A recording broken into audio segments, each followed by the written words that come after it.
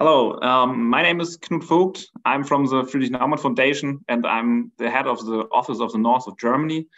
On behalf of the foundation, I would like to welcome to our webinar, Empowering Bhutan's Civil Society, Overcoming Challenges and Finding Solutions. CSOs in Bhutan are local non-profit organizations that play a significant role in the development of the country by aiming the complement and supplement of efforts of the government. The CSOs in the country are involved in social welfare and community development activities by addressing social issues such as poverty elevation, education, health, and gender inclusivity. Among the many areas it serves, strategy, democracy, and contribution to development are the most crucial. Beside these contributions from CSOs, there are inherent challenges with regard to limited capacity and operational setups, sustainability due to high dependency on external foundation, lack of clarity and direction, weak research, and advocate capacity. And the limited cooperation among CSOs that affect CSOs' functions. Some of the challenges are tied to inability to attract highly qualified personnel and retention of these staff, leading to a series of limitations, including their international and research capacities.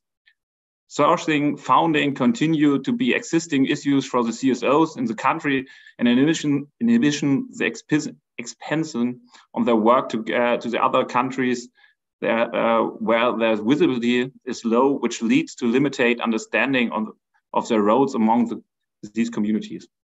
Today, the aim of the webinar on the role of the CSOs in the modern Bhutan, the way forward to shed light on these challenges and panel discussions on the role of their CSOs, challenges of the sector will discuss the opportunities to forge the way forward. But before we invite our keynote speaker, we would like to play a video which gives a glimpse and a role of society organizing Bhutan.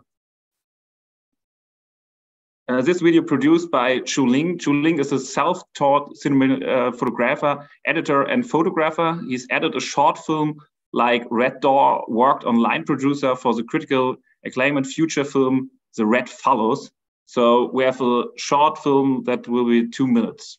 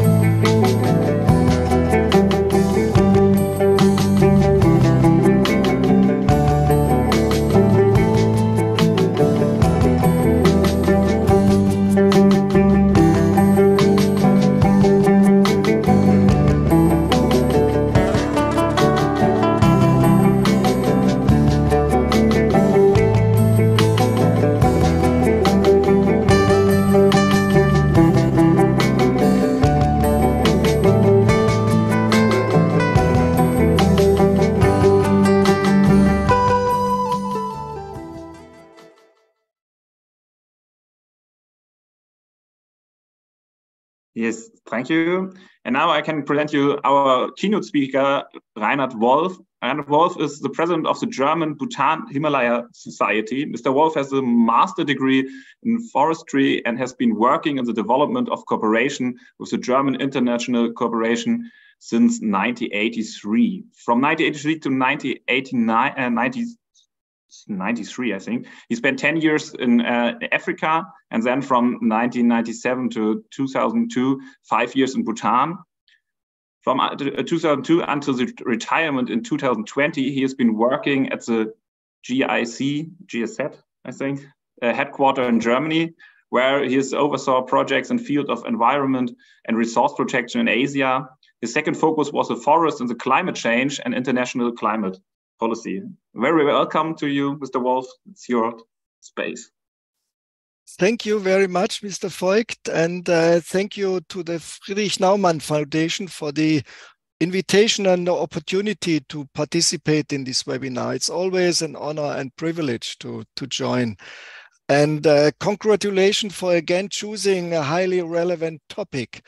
So just a few words about our society, the German Bhutan Himalaya Society.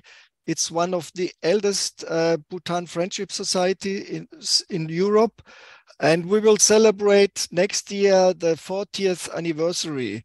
So among others, we conduct annually a conference in Germany covering relevant topics. So this year, on 24th of June, our conference theme is the economy of Bhutan and gross national happiness, GNH.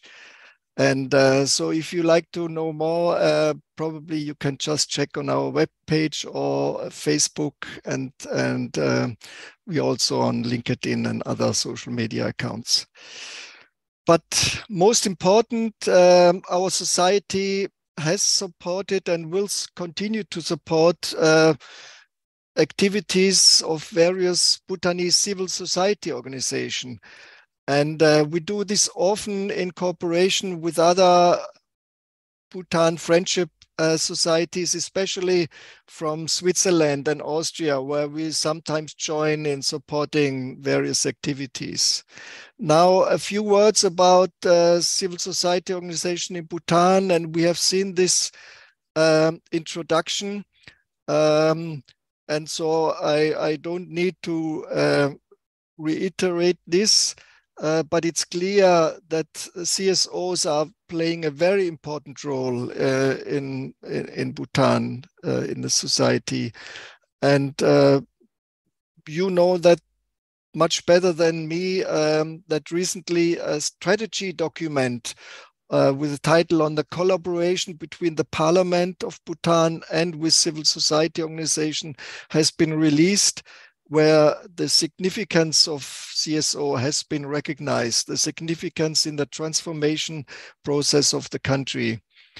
And recently, in a newspaper article published in Bhutan Times, it was mentioned that more than 350,000 citizens, accounting to almost half of the total national population, directly benefited from the public services of CSOs provided. So this is very impressive.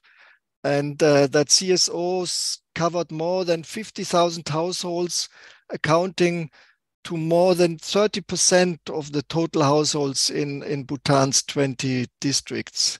So very impressive figures, and congratulations to the CSOs for these really valuable services. In the video, it was always also mentioned the challenges, and again, I don't want to repeat this, but at the end, maybe for the panelists, I have a few questions for discussion. So we know that there are different roles of government and of CSOs. So the question is, are those roles clear, and to what extent and in what areas should CSOs take over tasks from the state, from the government? So this probably some of the panelists could elaborate on this.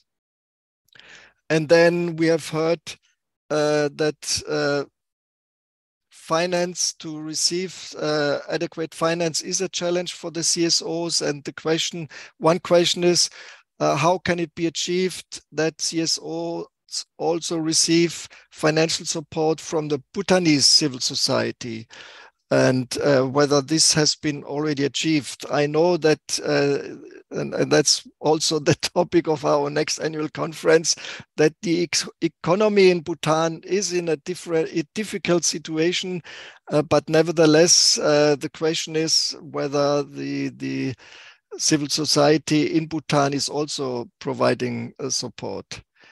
And well, again, congratulations to the Friedrich-Naumann Foundation for this very important topic. And so I'm looking forward for a fruitful discussion. Thank you very much, and Tashi Delek. Thank you, Mr. Wolf. Now I have the pleasure to present you our moderator of the day. She is an independent journalist from more than a decade of experience in all forms of media. Namgay, I think it's right. Yes, okay. Is a trainer and consultant for media and gender issues. She is a mental health advocate. And Namgay is the young Asian leader and Fulbright Humphrey Fellow, I think. She resigned as the executive director of Journalists Association of Bhutan in March of 2023 to propose the social justice projects. So thank you, Namgay, that you are today making our panelist and as our moderator. So it's your space. Thank you for everything. Thank you for the introduction, Knut. It gives me great pleasure to welcome all of you to our panel today. It is Empowering Bhutanese Civil Society, Overcoming Challenges and Finding Solutions. I would like to introduce our panelists now. First, but it's not in a lot of preference, but in a random order, I would like to introduce Dr. Rinzi. He is the chair of the Bhutan Civil Society Network that Reinhard just talked about in one of the questions that he wanted asked in the panel discussion. He is also the executive director of the Bhutan Transparency Initiative. It is a CSO that promotes transparency, accountability, and integrity. A lot of work that has been done here, and a lot that Dr. Rinzi will be sharing in this panel as well. He also happens to be a former member of parliament. Our second panelist is Dr. Zengchul Hamo. She is the executive director of the Bhutan Center for Media and Democracy. This is one of the first ever CSOs in Bhutan. So the Bhutan Center for Media and Democracy, BCMD, encourages media literacy, participation in democracy, basically works at the intersection of media and democracy. Zengchul, if I could request you to turn on your camera. Also, we have, yes, that's Dr. Zengchul Hamo for you. And we have our final panelist, also a good friend of mine, Sangit Siring. He is the president of Loden Foundation, one of our biggest CSOs here. They support and promote education as well as social entrepreneurship. Also, congratulations on 24 years of Loden Foundation. I think you just had your founding day about 2 years ago. So tashi dele from my side. Sangit also happens to be an accomplished entrepreneur. So how we're going to be doing this panel discussion today is we'll have a round of introductions and a bit of background and context from our panelists. Then we're going to be moving into Q&A. We'll be taking questions from you as we're having this conversation among ourselves. So we're not going to keep it towards the end of the program. But as we're speaking, please feel free to send in your questions via Facebook and via YouTube. And there'll be somebody who'll be sending the questions across to me as well. So with that, I would like to request Dr. Rinzi to talk about your work and talk about civil society in Bhutan.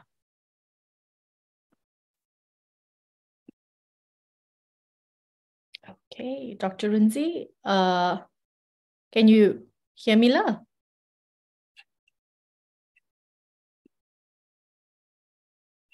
Oops, I think we lost. Okay, he's back.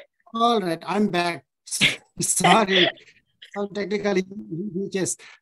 Love and greetings to everybody all over the world who are watching this event. Honor and a privilege to be a participant here. Thank you for the introduction, Namgay. Just look at my notes a bit. Here we go. Okay. Just some data. Background information, although Mr. Wolf was kind enough to some light on the CSOs in Bhutan. Registered. One wanted to be a CBO instead of registered CSO. So 40 public benefit organizations and 12 mutual benefit organizations. Together, the 52 CSOs, we call ourselves as Bhutan Civil Society Network. We are governed by an executive committee composed of 10 members. 8 are elected from 8 thematic groups, while 2 are the eminent members who are also members of the board, CSOA board. I'll briefly recap on the roles of CSOs in Bhutan. Now, we the CSOs, we believe ourselves to be a group of compassionate and passionate citizens committed to supplement and complement the noble efforts of the government to ensure that no one is left behind, that the unreached are reached and the unheard are heard. This is why our works range from contributing to socioeconomic development, to promoting and preserving tradition and culture, to promoting environmental conservation, to enhancing good governance. And our contributions, again, Mr. Wolf was kind enough to make a brief presentation on this. Our contribution to nation building, although modest, have been laudable, given that we are only 52 registered CSOs today. For instance, in the last 3 years, 2020 to 2022, we provided employment for 2,068 Bhutanese. Now, for a small society like ours, this is a huge number. We had 29,312 volunteers serving our citizens all over the country. 354,950 citizens, which is just about, like Mr. Wolf said, 50% of the total population, directly benefited from the services that we provided. We also generated a total revenue of meal term 1.825 billion, which is also huge for a small economy like ours. Nevertheless, we have our own challenges to tackle. So I'll just highlight 3 major challenges that the CSOs are facing right now. First, obviously, is the financial sustainability. Without any direct financial support from the state or the government, and with negligible contributions from domestic non-governmental organizations and philanthropists, CSOs have to depend entirely on funding support from development partners and philanthropists from abroad. And most of the supports are short-term and project-based. Now, this itself presents another problem. Thus, only a few CSOs have been faring well thus far. This is a problem that most CSOs have to live with on almost daily basis.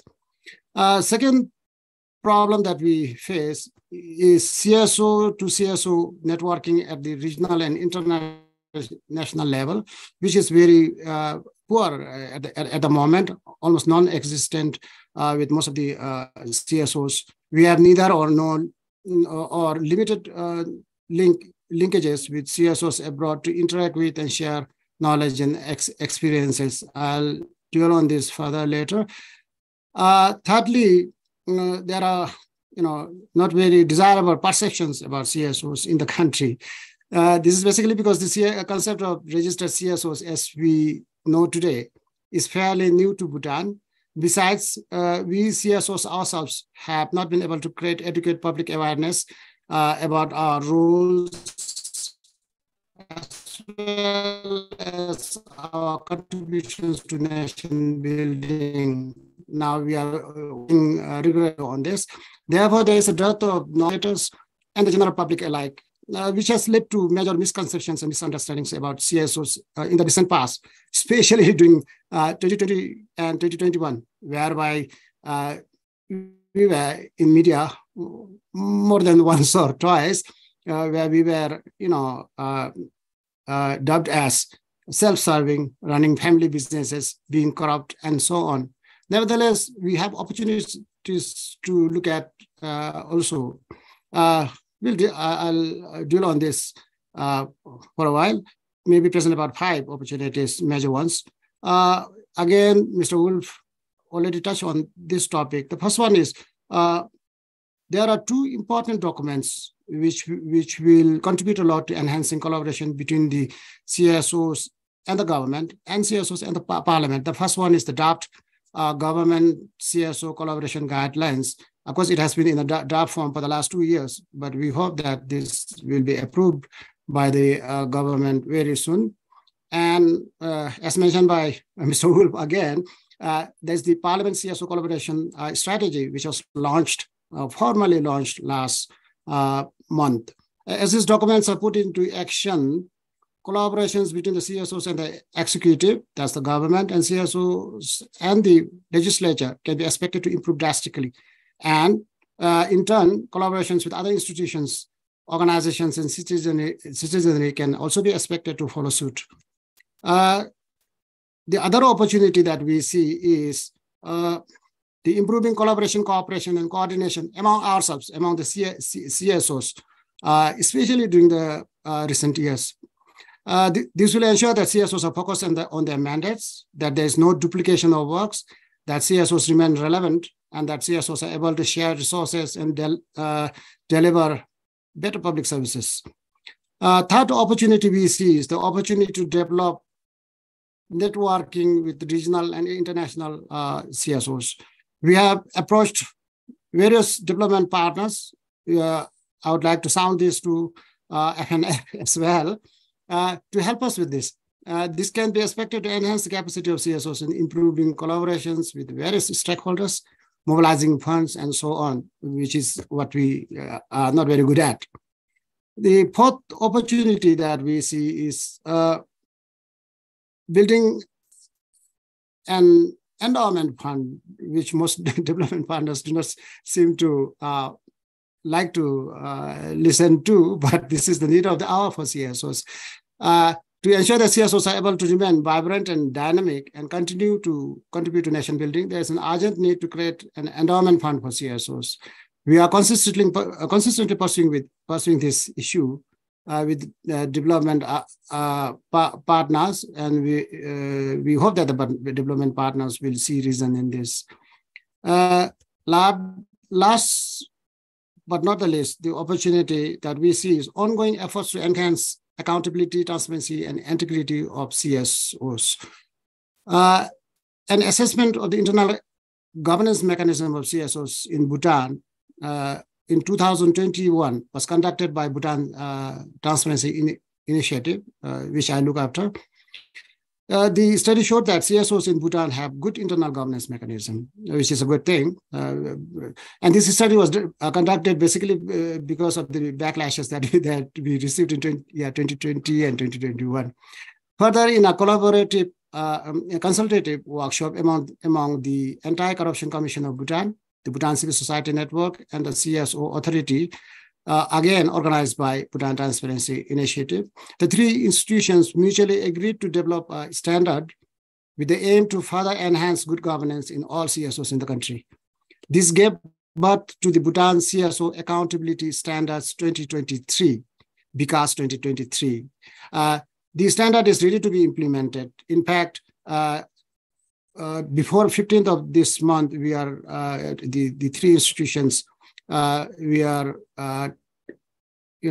giving a training to all the 52 CSOs on how to really implement this standard. This is expected to enhance the image of CSOs and therefore the trust and confidence of the public in CSOs. I must emphasize that— Dr. Rinzi, I'll come back, I think, ask you some more details. I'll just head around to Dr. Zencho as well, and then come back and request you to speak in detail about this, especially the opportunities. Thank you so much, Namgay. Thank you. Dr. Rinzi. Now I'd like to invite Dr. Zencho to talk to us about the work that BCMD does and also about civic engagement, because you've had so much experience in this. Lassa, thank you. Good afternoon. I hope I'm audible. So as Namgay mentioned, I was asked to talk about Bhutan Center for Media and Democracy and touch a little bit on civic engagement in Bhutan. And I've taken the liberty of adding a third section to that, where I would speak to 2 or 3 points about CSOs in the country. Bhutan Center for Media and Democracy was established in 2008 when the country transitioned from monarchy to a democratic constitutional monarchy. And our objective was to nurture and improve the standard of media in the country, which is critical to fostering democracy, a culture of democracy. And we work in the area of governance, media, democracy, and we work with a cross-section of society from young people to marginalized groups, educators and policymakers to elected leaders.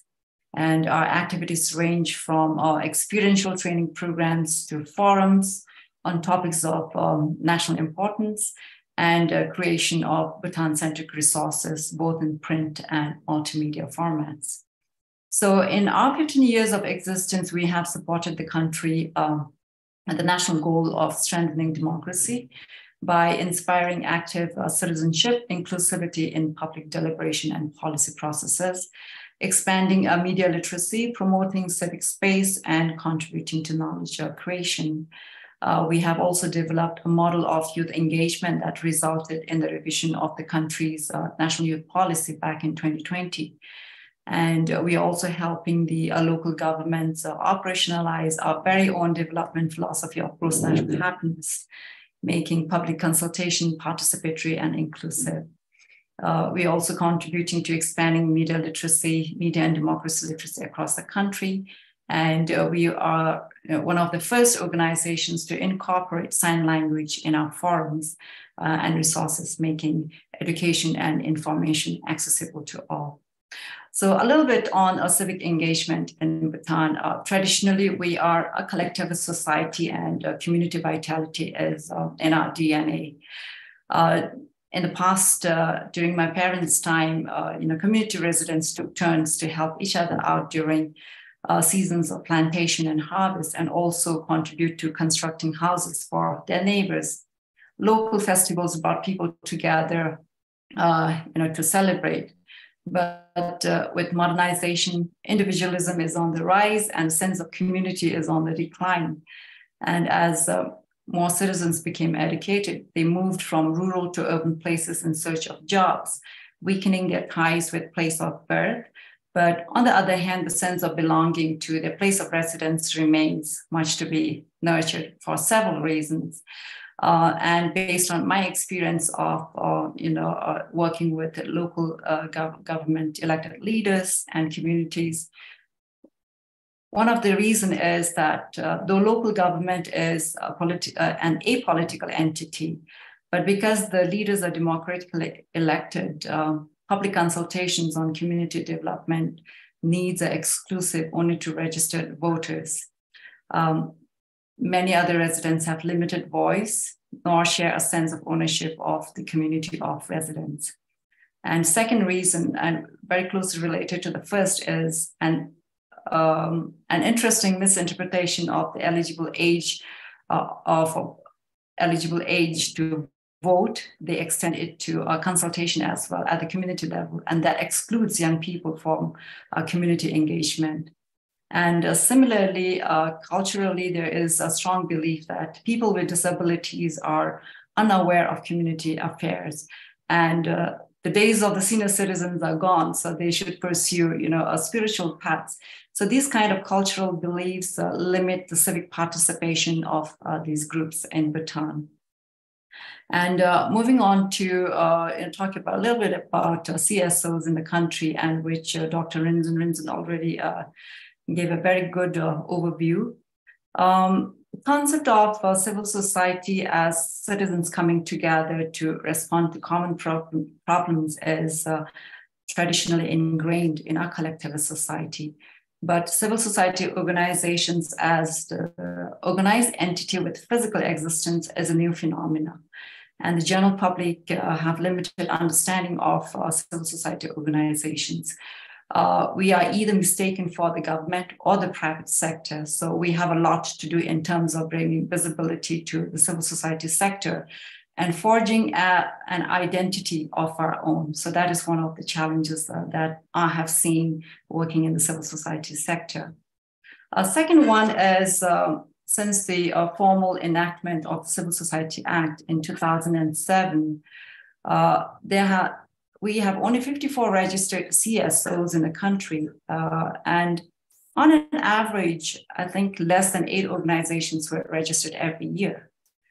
While a rigorous vetting process can ensure registration of credible CSOs in the country, but a stringent process can also stem the growth of civil society sector. And this can have further ramification on the size of the civil society sector. Our sector smallness can be a disadvantage and a disincentive for individuals who have interest in nonprofit work, thereby limiting the sector's attractiveness as another job market. And consequently, this limits our contribution to the country's socio-political development. Thank you. Thank you so much, Otencho, for sharing that and for providing another context to how the CSO sector functions in Bhutan. I'd like to invite Sangay from Loden Foundation now to share your experience, the kind of work that Loden Foundation does with everybody who's watching us. Thank you, Namgay. Hi, I'm Sangay. I was a beneficiary of Loden Foundation of 2010. I was supported for a venture I started called Mops and Condoms, which is a cleaning service agency, and I availed the funding from Loden Foundation. 5-6 years down the line, I became a trustee, and since 2010, I've been involved with Loden Foundation. And January 2022, I became the president of Loden Foundation. The foundation is very close to my heart.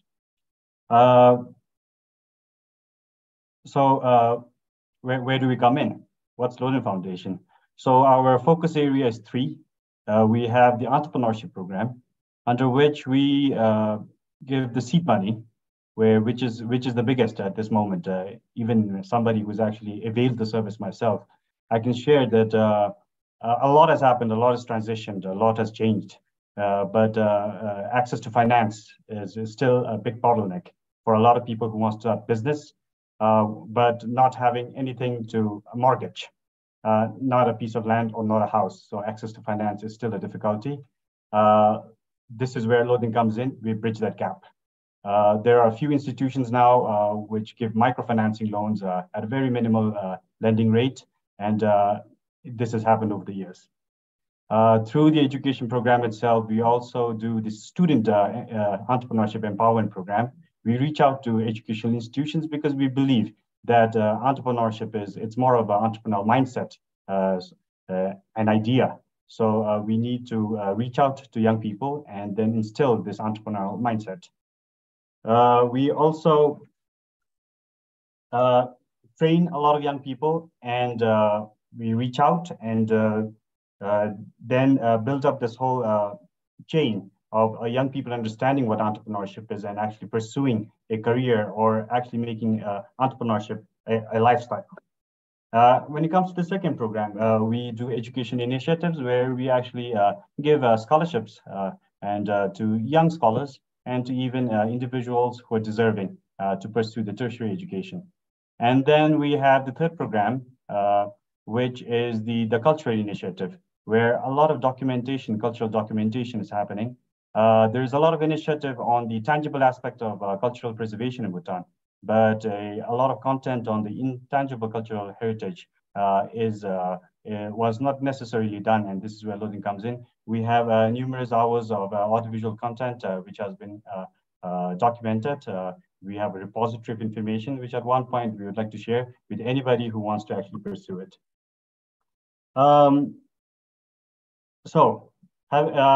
One thing that makes it a little different for me is I actually come from the private sector. Before I actually was onboarded onto the civil society space, I was engaged in private sector, which I still am. I still run my IT business and a few other businesses. So the fact that I am on Loden Foundation is because I believe in social entrepreneurship, and which is quite new in the Bhutanese context. I used to feel a little left out whenever I felt that I am a businessman, but it's not just about making money. It's about there's a bigger purpose to it. And then it was amazing that you actually start connecting with more people through the network. And then you realize that there's actually something called social entrepreneurship. have we figured out, do we have regulations or rules and everything in place which actually differentiates you, whether you are a businessman and a social entrepreneur? Not necessarily, but has Loden been able to create that space and some recognition? We have, and that is the contribution of Loden to the Bhutanese society. So one opportunity that I'd like to present here is how I see is not necessarily the private sector is totally engaged in supporting and the civil society's movement in Bhutan. I think there's a big opportunity there, and that is one space for exploration. And I am aware that UNDP is doing a stakeholder or a study on the possibility of involving and making this a bigger movement. I'd like to bring this angle here. And with this, I stop my introduction here. Okay, over to you. Thank you so much, Sanjay. I'm just going to check if you have okay, so there's one question. Let's just, because people are already watching us, so let's already make them a part of this conversation instead of keeping them right towards the end. And we have we're just in the silo ourselves. There's a question from Claudio Zing. So the question is, how does the rule that public gatherings are not allowed 3 months before elections affect your CSO activity? I was in the CSO sector until recently as well, and I know that it does have some impact. So maybe Dr. Rinze could answer this question, and Otsencho and Sanjay could chip in if you want. I mean, does the election have any impact on your CSO, how your CSO functions? Thank you so much, dear friend Claudio, for this very pertinent question. This provision of the election law really hampers our CSOs works, actually. I'll give you an example. Recently, now that the NC elections are over, we are a bit relieved. But then there are the National Assembly elections coming. So because all our works, the CSOs works are project-based, which means we have to start around January and complete all the works by December. So, and then Bhutan Transparency Initiative, to be honest, we have a couple of projects at hand, and we are supposed to complete all of them before the end of December. And now the NA elections are coming. The campaigns will start, I was told, by around October, which basically means we will have to complete all our works by the end of September. So yes, honestly, this law really affects us a lot. Thank you. I think it would be same for BCMD and Loden. Sanjay, do you want to say something, or Otsencho, do you want to say something? Oh, you agree? Yeah, you're good. Okay, there's another question. Somebody called Kenny. Yes, Otsencho, yes.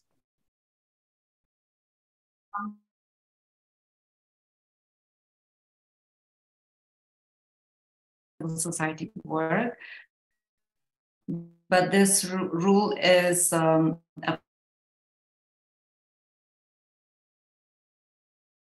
right. So I think this rule is applicable across the board, and everybody is affected.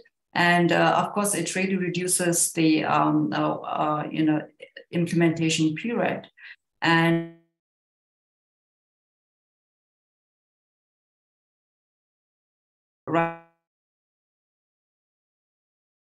of activities and events.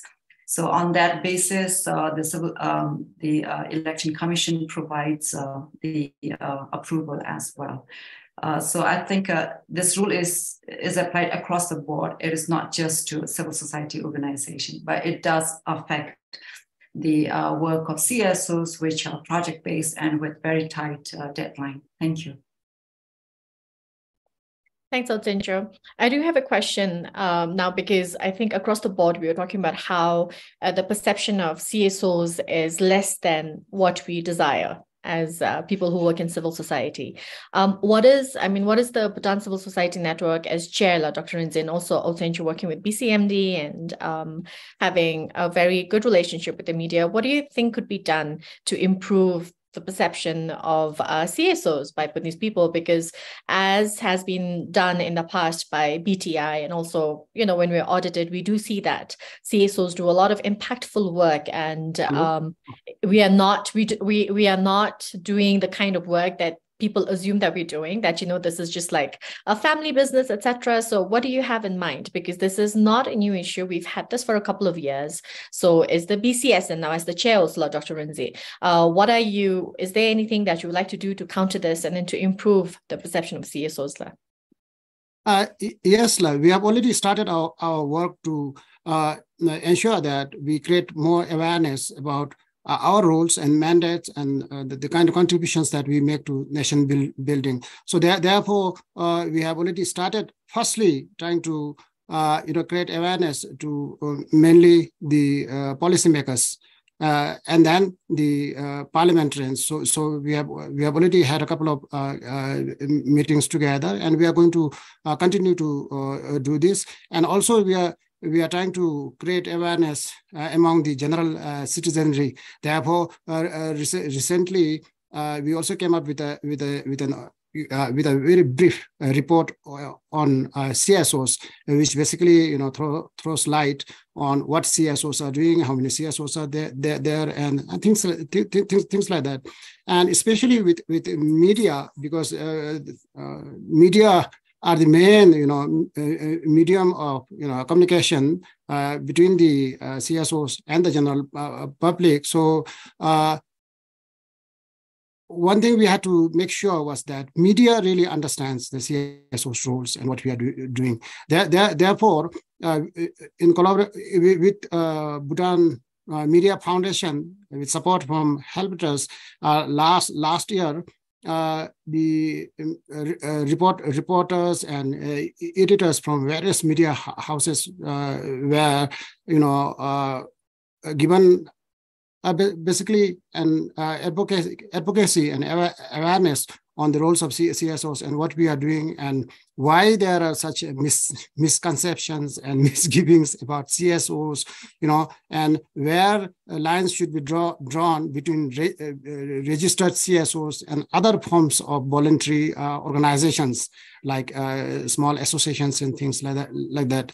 And now BCSN has been able to get some funds from Helvetas International Idea, basically, to now go on with our advocacy program. So around after once the campaign starts, any election campaigns start, will be standard. We cannot go into the field. So therefore, we'll be meeting with the members of the National Council and creating awareness on what CSOs are doing, what our mandates are, and then also try to advocate them on how we can work together.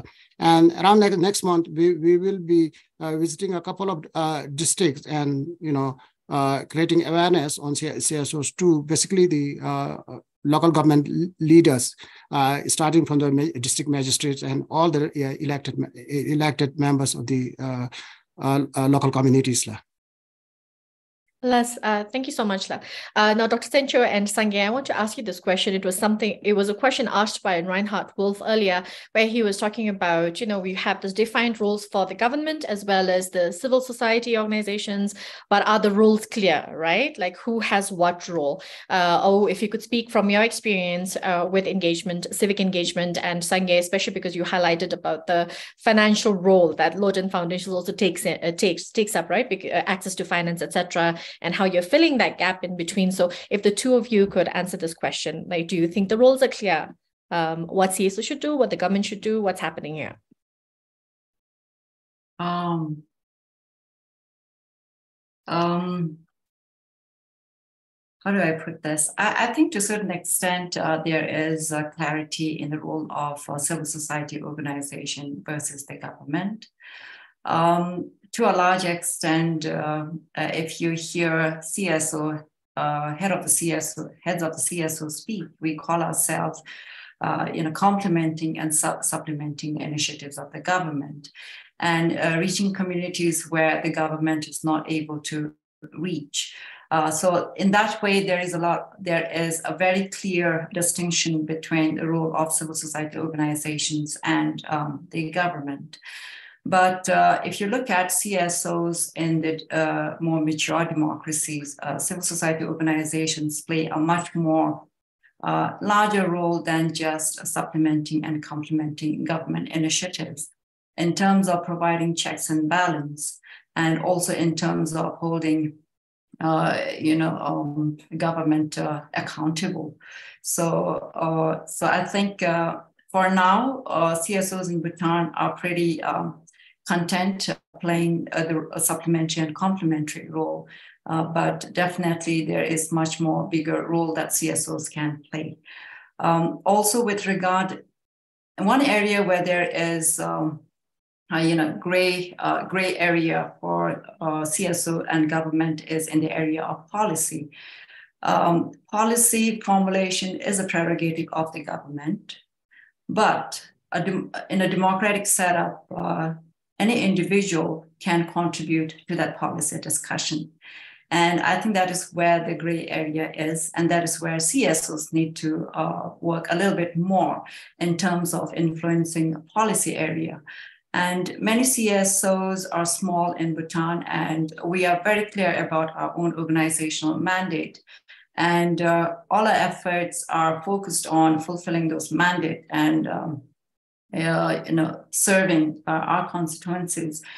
But in terms of influencing the policy environment, I think we have a lot of work to do in terms of building our own capacity and also developing that courage and also creating that space for us to have this policy dialogue. Thank you. Thanks, Autencio. I think before I move to Sange, another thing that I think I should highlight at this point, as having been a member of civil society myself, is how civil society, we don't take on a confrontational role in Bhutan. Like Autencio highlighted, it's more a role of assisting and supplementing efforts by the government. And yes, we do require a little bit of courage, as in, do we, say what we really need to say, or what is our identity? So, and Autencio also highlighted earlier that, we're at this position in time where we're trying to really figure out our identity too. Like, what is our real identity? Are we really, I think, living the reality of who we should be as CSOs in Bhutan? Sange, now I'm going to bring you in. I think you're also going to talk about another gray area. Let's hear you now. Lasla, there are times you sit in the office and there's so much running at the office itself, Loden Foundation. And so must be the case at Bhutan Transparency Initiative, the BCSN office, and even at BCMD and all the other 52, 54 CSOs that we're swamped with work. We know so much to be done, and we keep our days going. There's so much to be done. And there are times when you actually sit down and you realize that certain things backfire. For example, at this point, we actually, Loden Foundation, we give this seed money for entrepreneurs to start the businesses. And then there are times when after we actually loan out the money, because we do not necessarily have this institutional we are not really authorized to basically give out loans. We do not necessarily sit in any sort of regulation, but we are here doing good work, and people realize that. And then almost all the agencies and authorities have been really helpful with us, and they facilitated us. But there are times when we actually pursue this case, and then our entrepreneurs, let's say, some of them, not all of them necessarily do good. And then we have to actually get back the money and make them socially responsible citizens. And then we pursue it to court. I'm using a very specific case here. And then when we actually reach to the judiciary, there are instances where we cannot pursue penalties to actually make a person socially responsible, because you have not really paid back the money. We actually want to roll this money so that the next entrepreneur who wants to be made actually can avail this loan and impact his life. So basically the court turns around and says that you can take the money which has been financed, but you cannot actually charge a penalty. And the next question would be, we actually want to make this person responsible and not let it go scot-free. This is how you establish accountability. But these are not happening. And now, are we being considered? Are we being heard out? I think definitely. But is it moving fast enough? Maybe not. Are we the most coordinated? I don't think so. Even coordination between the civil societies, like how Dr. Rinzi has shared, has not happened. So not really putting the blame on anybody, but this should happen and it should move forward faster. This is what I'd like to share here. And when it comes to, for example, access to finance, there are times when some entrepreneurs do some amazing work, and then they need access to finance. Without a collateral, without mortgages, they cannot actually access any finance. Then approaching financial institutions where they could actually really make an impact, like getting a huge amount of money, basically, all right? Because there is a guaranteed market there. These mechanisms are still not in place, and when it even comes to incubation, a specific incubator in Bhutan, do we have one? We have small incubators at universities happening, but have we really worked together? We have not. So like, has the civil society stepped up? Has Loden really stepped up and said that we want to do it? Maybe we are also reminded that we're just a civil society. Can we really take this lead? Are we the right agents to do it? So there is definitely a lot of confused thoughts and mixed thoughts, and no real clarity on what we could do and what we could not do. Definitely more work for Dr. Rinzi to think about as chair of BCSN. But there's a question which I had for the panelists, and which Reinhard Wolf actually messaged right now in a chat room. He's pointing to the substantial migration of young and qualified people, mainly to Australia. I've lost my program officer to Australia as well, previously from JAB. She's also headed off to Australia. So the question is, how do you judge this development for Bhutan in general, and how does this affect your work as CSO? So anybody is welcome to answer. All of you are welcome to answer this question. Can I go first? All right. Yes, just like JAB, Bhutan Transparency Initiative has also been affected. In fact, now all our staffs are new. We have to recruit all new ones, because some left for Australia, some for Canada, and now a lot of youth are leaving, and even the oldies are leaving. In fact, I know of some, of a family, whole family left for Australia, and the oldest member in the family is 84 years old, which as a citizen concern, like, worries you, what's happening to this country now, why is everybody leaving? Yes, like it worries us, because we are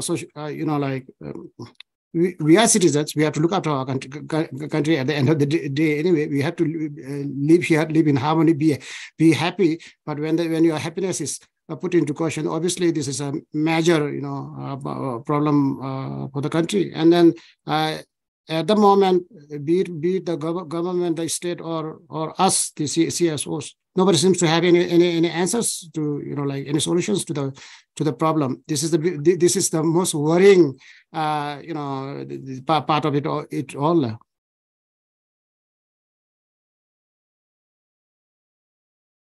Dr. Senju, yes, thanks, Dr. Nzila. That's so. I think Bhutanese migrating out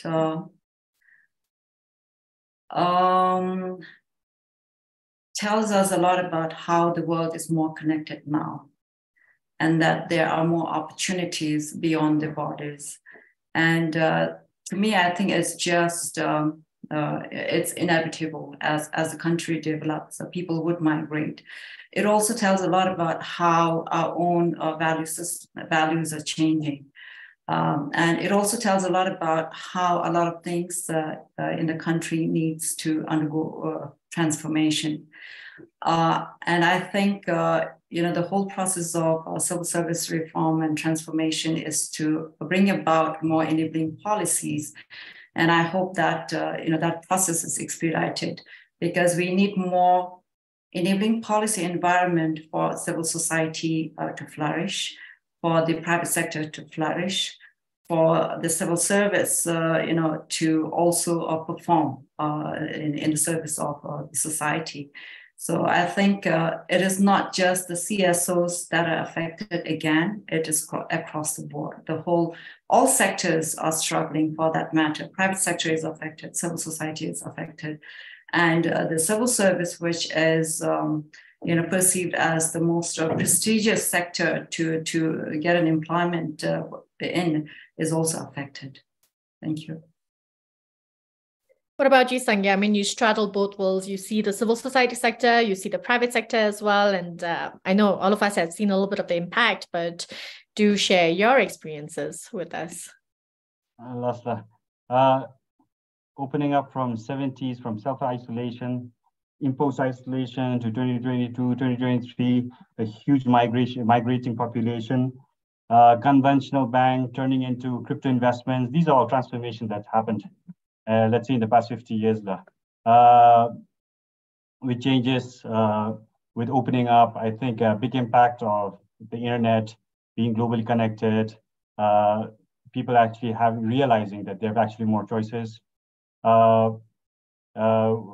With the recent transformation, and then the civil servants and basically making decisions have actually created this FOMO, the fear of missing out, and where people who have actually not even thought about migrating actually jumping on the bandwagon and saying that maybe I should go as well. Have we really figured out why people are doing this? Have we actually really done a study? Has any of the civil societies actually taken effort to actually do a study? Are we comfortable doing this study? These are some questions as well, which comes to me. Has anybody else done this study? It comes to me as well. And at Loden Foundation, we have basically, there are about six of them who have separated with us. Some of them have actually got pretty decent jobs, coming from a civil society space in Bhutan and having been communications officer here. They actually landed pretty decent jobs in Australia as well. 3 months in Australia, and they actually got good jobs. What sort of a message does that send? That if you are actually quite capable, and if you come down, you can actually get a good job as well. And that also says that there are capable people who, by Australian standards, are capable, and maybe even when they were here, they're capable as well. One drastic change that has happened at Loden Foundation is the civil society. Any change, especially pay structure, was mainly the benchmark was the civil servants. Whenever there was a pay structure change in the civil service, in the private sector, the employees would actually come and talk about, oh, there's a change in the civil service. So will there be a change in our pay structure as well? That's how it used to be. And at Loden Foundation, this time we had to do it a little different. The pay structure that the civil service was getting was maybe not enough. That was the message that was coming out. Maybe they were looking for more. And then at Loden Foundation, we had to go deeper and figure out what were the reasons. And then we thought, okay, so even the incentive should be better.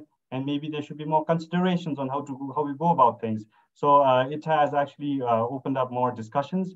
And we have not waited on the 6th Pay Commission to come out with the restructuring, but we went about with our own restructuring.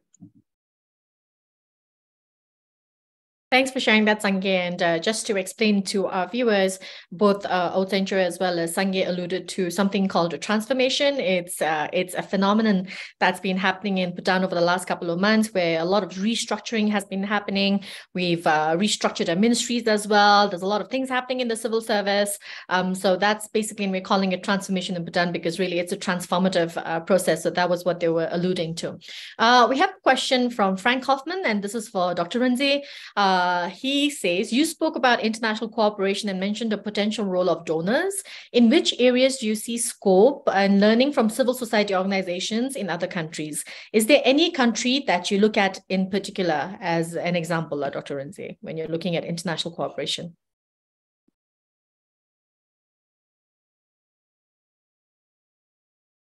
You have to unmute yourself, Les. Thank you. All right. So, sorry. This is one of the reasons why I was saying that Bhutanese CSOs need to develop, networking, and need to network with CSOs in the region and elsewhere internationally. Most of the Bhutanese CSOs have no exposure to, we have had no opportunities to work closely with CSOs in the region as well as elsewhere. This is why I was, because today our host is the Friedrich-Naumann Foundation, and then they support CSOs. This is why I was flagging this up, because we would like to learn best practices in other countries as well. As of now, I cannot point out directly, but especially when it comes to funding CSOs, I have the Nordic countries in mind, whereby I heard that the government puts a certain portion of the total budget, earmark certain portion of the government budget, 1 to 2% maybe, for CSOs. Now, this is not a possibility for Bhutan, given that our coffers are very, our government coffers are very, very shallow. This is why I'm approaching to development partners and donors all over the world to come to CSOs rescue Bhutanese CSOs rescue, so that we can continue to do the great things that we are doing right now. I want to bring in Sange at this point. You were talking about an opportunity where you were saying you would look at, correct me if I'm wrong, but you were saying we could explore private sector support here, right, for CSO. So Sange, do you want to elaborate on that? Yes, there's definitely a possibility, but at this point, maybe the economy, maybe the key question is how strong is the economy?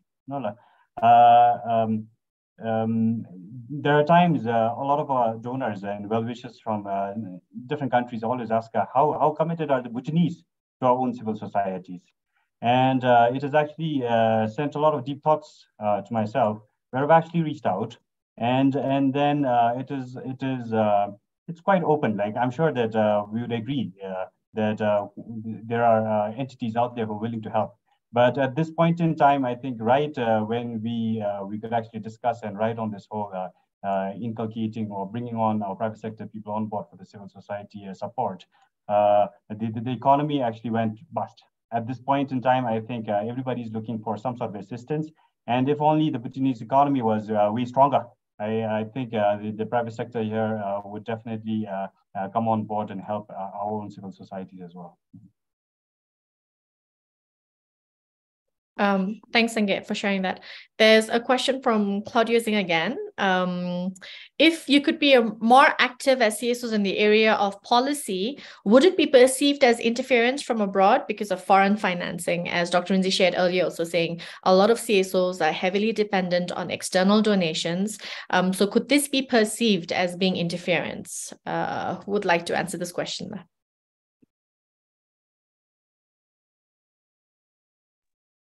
I'll give it a try. Les. Especially with the two documents that I mentioned, the CSO government collaboration and the CSO parliament collaboration strategy, especially with these two documents in the verge of implementation now, I think CSOs will be more and more involved in policy development processes, and I don't think that government will perceive this as kind of interference from the CSO.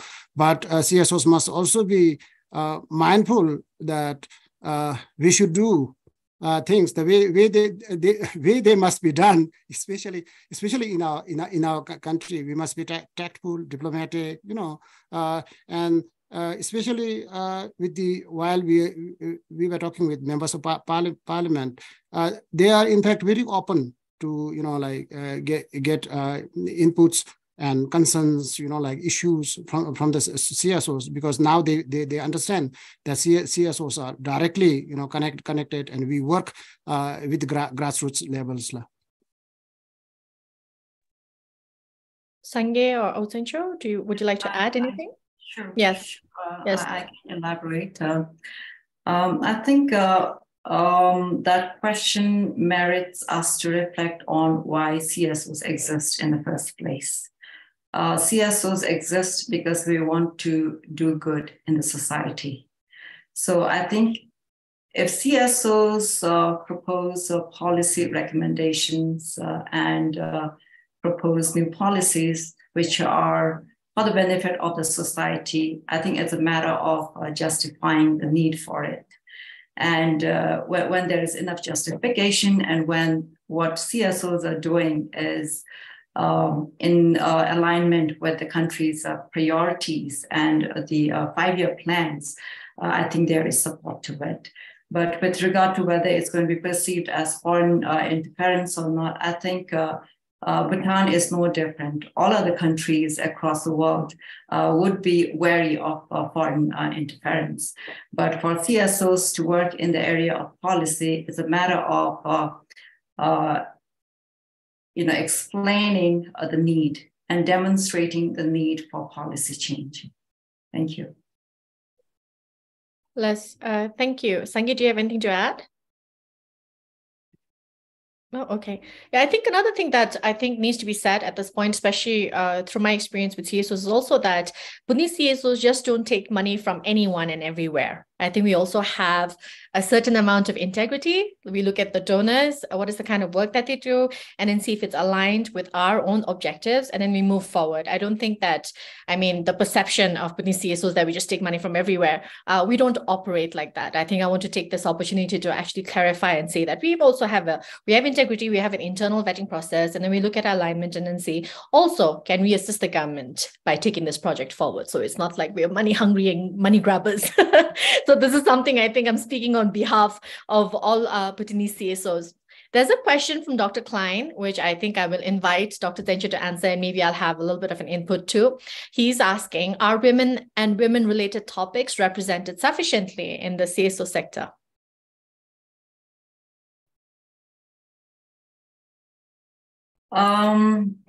To a certain extent, I would say yes, because civil society sector is much more inclusive, and we are much more tolerant and accepting of diversity.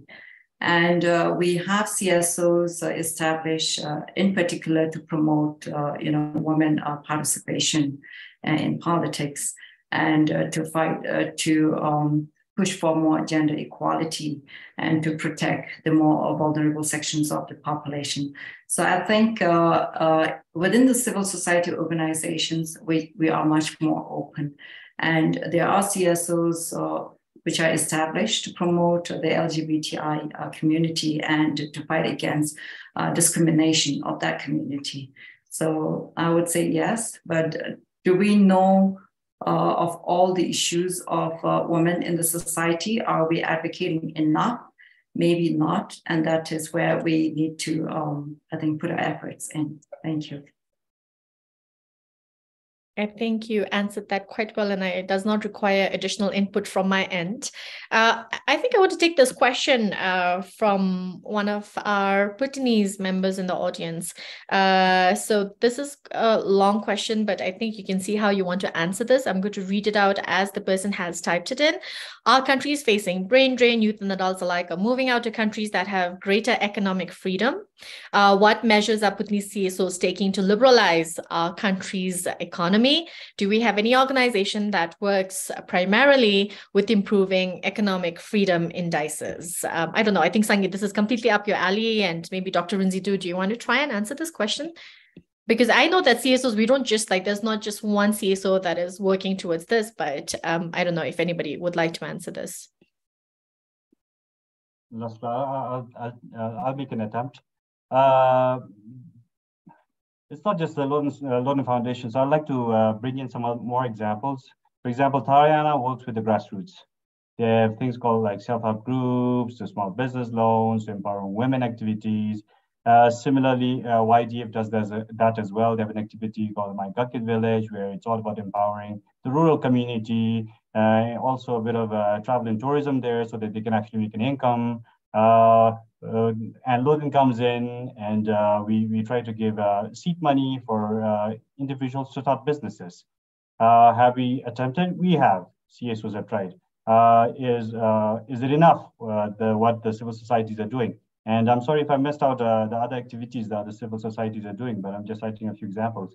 And it's not enough, because some of the entrepreneurs that we have supported, from my count, 20 of them have actually left out Australia. But have they actually turned their back? Not. They've actually gone down to Australia and they started repaying our loan. So it's a good thing for Loden Foundation. They're actually repaying. Could they repay us when they're in Bhutan?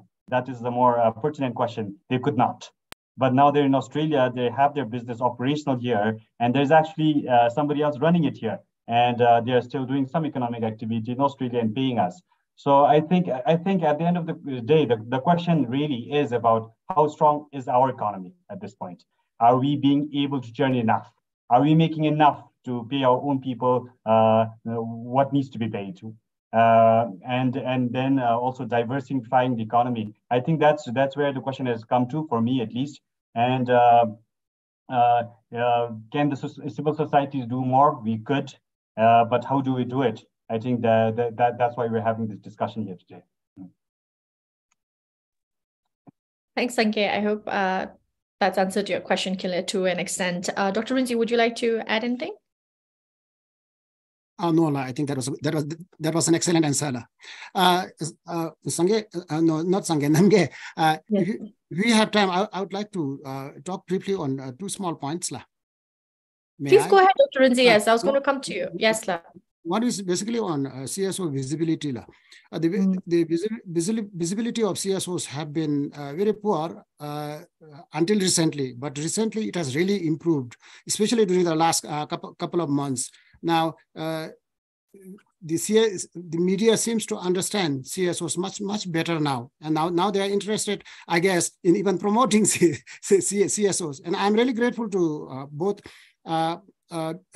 Especially BBS and also print media who featured CSOs often during the last couple of months. In fact, I myself was on four talk shows since last October, which basically means now people, the media understands people, the CSOs better, and now they are also helping us to ensure that the public understands CSOs better. So our visibility now has really, improved. Our image has also improved. I must emphasize this. The other thing is CSOs' role as oversight body.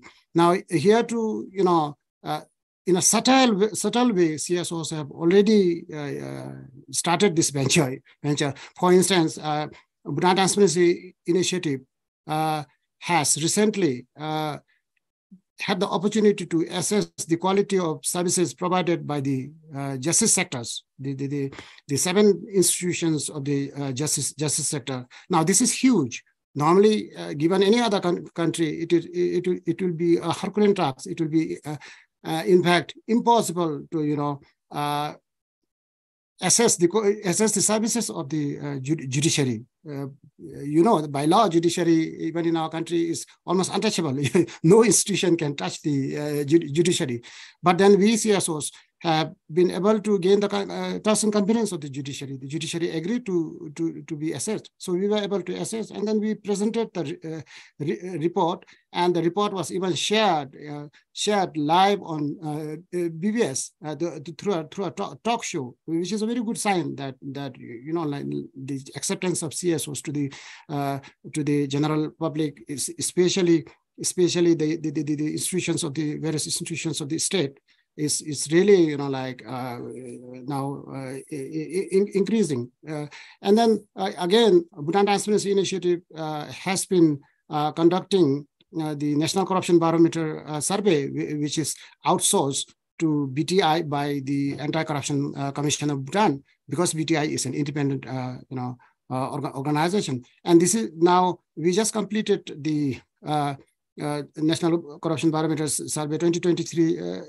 just a few days ago, and this is the third of its kind that BTI has been doing, and this provides the main database, the information on the types of corruption, the forms of corruption, the levels of corruption in the country, and this is done by no other than a CSO, and the information and the data that we provide is used by the government and all the government other institutions. This is the kind of trust and confidence that we have been able to gain over the years. So I thought mentioning this would be important. And at the same time, holding let's say, public institutions accountable for the services they provide. BTI has, over the last couple of years, been pioneering in trying to promote social accountability at the grassroots level. So we have already trained local communities in 5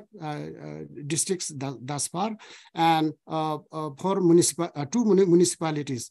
And the outcomes have been really, interesting, whereby we were through social accountability, we were able to, make people understand their rights and also know the techniques how to assess the quality of services provided by the service providers.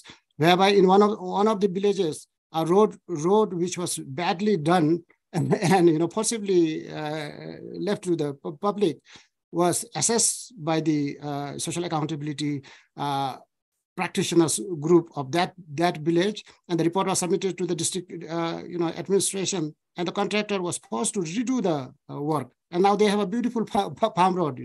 So CSOs have been able to carry on our functions as oversight bodies as well. So thank you for the opportunity. Very encouraging to hear, Dr. Rinzi, and keep up the good work that BTI is doing.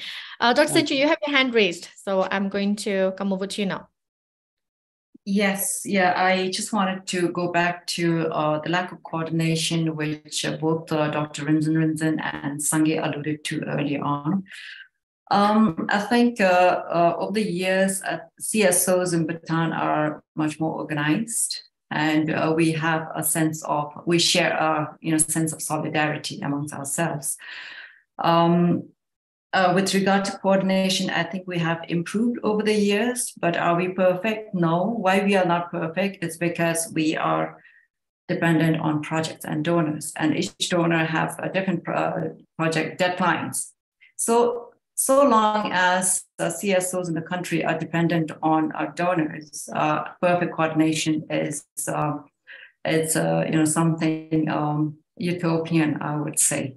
But is there a way forward to that? Yes, because in Bhutan, the local contribution to civil society work is negligible unless we are a religious organization.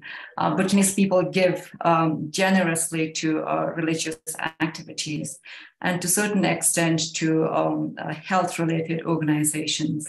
But for governance, CSOs in the area of governance like BCMD, BTI, BNU, because our work does not result in something tangible, right? It is not like planting trees or saving a life, but it is about changing people's mindset and behavior.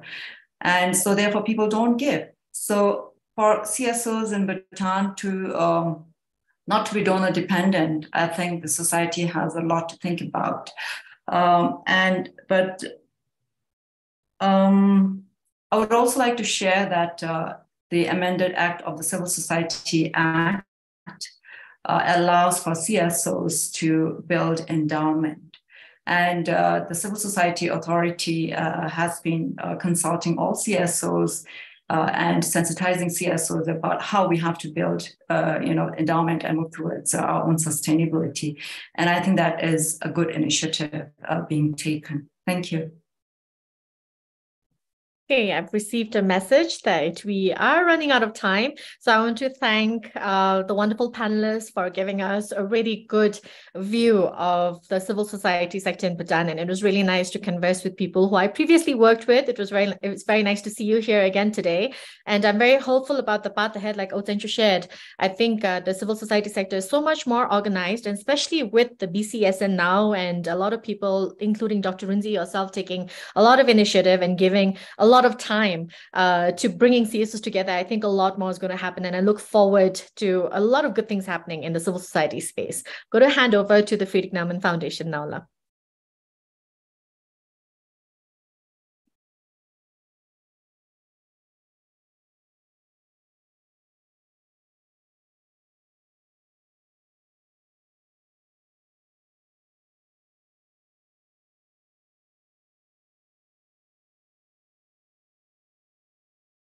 Okay, I don't know if anybody wants to. Dr. Klein, I think I'm handing over to you now, Dr. Klein.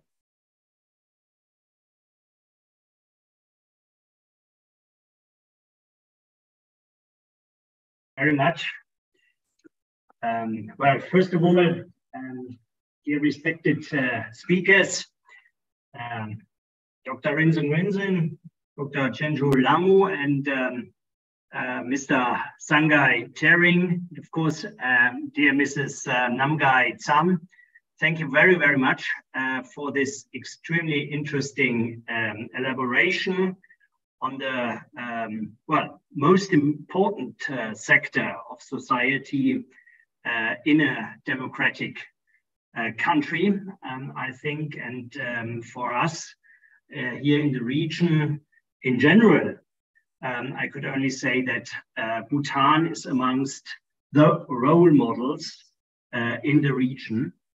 And of course, it also is a country where very many people in South Asia and also from Europe, from America and other regions take an enormous interest in.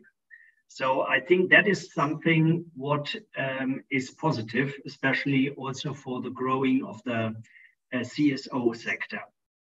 I just would like to stress that, of course, the prosperous development of civil society needs certain factors, a good legal framework, a reliable financial framework, open-minded actors in politics, in administration, good social support, and, as you have rightly said, an international networking.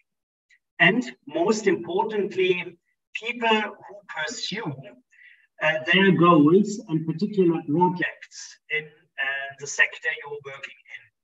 And in my very few times, I had the opportunity to travel to Bhutan. I saw especially many younger people, also people from different groups, from different professions, working in this particular sector. And I think that is something what is really also an extremely positive role model for a very good track of the civil society in the country. Friedrich-Naumann Foundation will definitely support.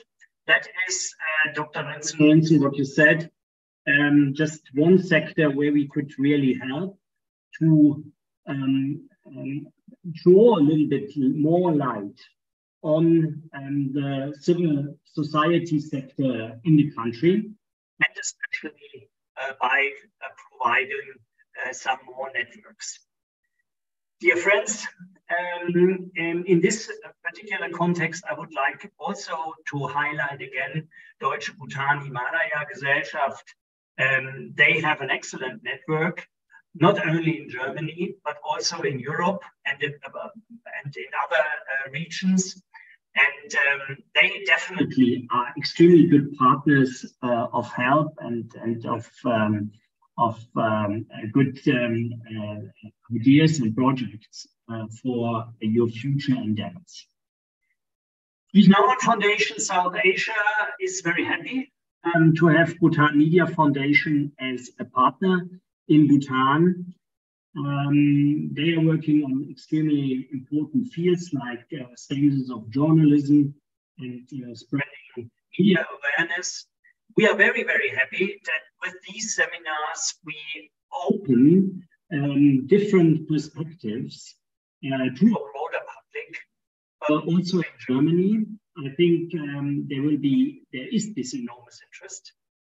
And I'm also very happy that we could help to provide outside the country a balanced but positive image about Bhutan.